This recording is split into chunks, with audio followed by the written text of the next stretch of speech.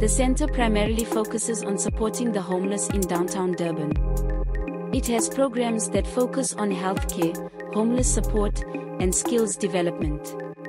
Read their stories here. She smiles and jokes with her colleagues at Denis Hurley Centre, an interfaith charity in the heart of Durban's sprawling CBD, as she prepares meals for many homeless and needy people who line up for hot meals each day. I wasn't always this happy, 59-year-old Tracey Bolt tells News 24, remembering the hardships she and her siblings endured in her youth.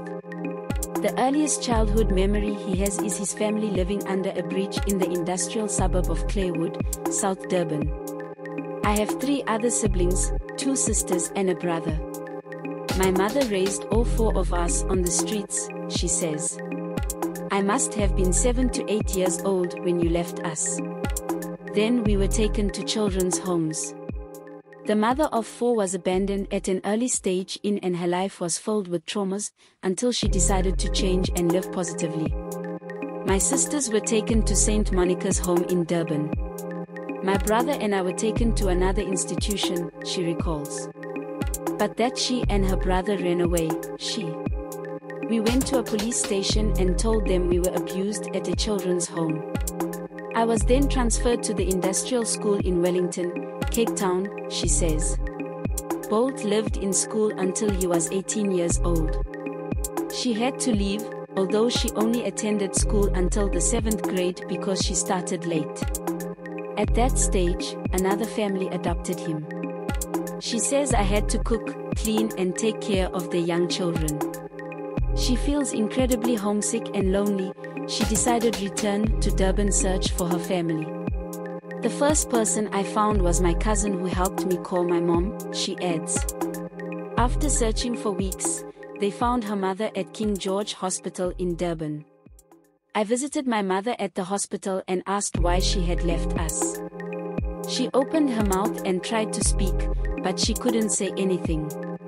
She gestured as if to say something, but not a word came out of her mouth, Bolt recalls. Not long after, his mother. Before we could explain why he didn't look at us when we were little. Sometimes I needed know why he left us on the streets to fend for ourselves or sit in a corner and watch him drink. Growing up on the streets made me anxious and easily intimidated. I still struggle to socialize with people. Living under the Clairwood bridge was tough, but that wasn't the end of his struggles. Around age 21, Bolt conceived his first child, a son.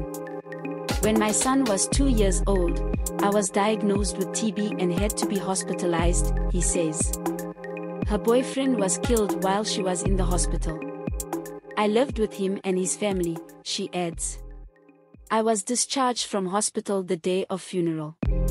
After he was buried, my boyfriend's mother fired me. She said that while I was raising my child, I should go out and look for another man. Bolt returned to the streets, where he mingled with the wrong crowd and began using drugs. There, he also became involved in romantic relationships that resulted in the birth of 3 more children. My first daughter's father was also killed. My second daughter's father of tuberculosis and my last son's father is gone.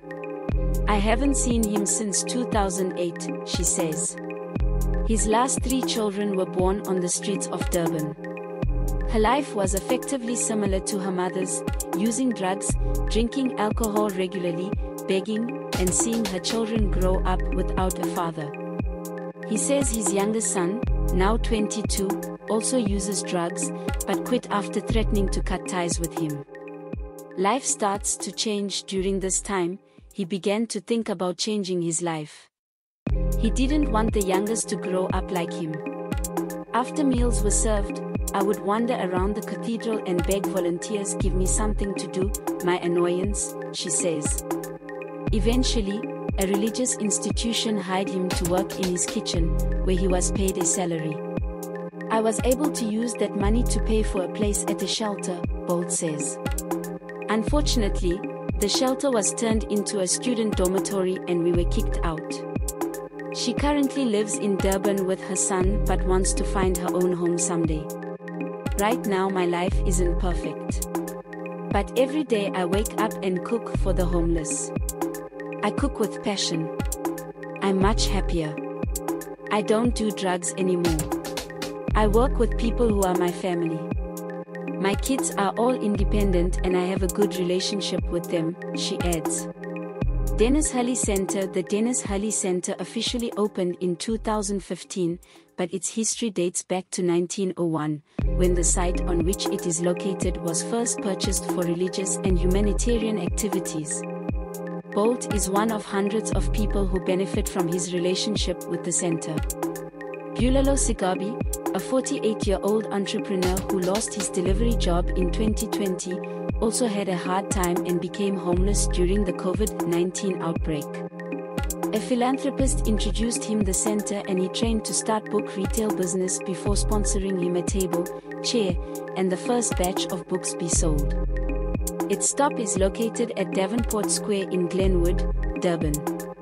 David Van Westhuizen, 43, a former inmate who received assistance similar to that provided to Sigabi, says the bookstore is at the popular KZN Gallery in Glenwood, Durban.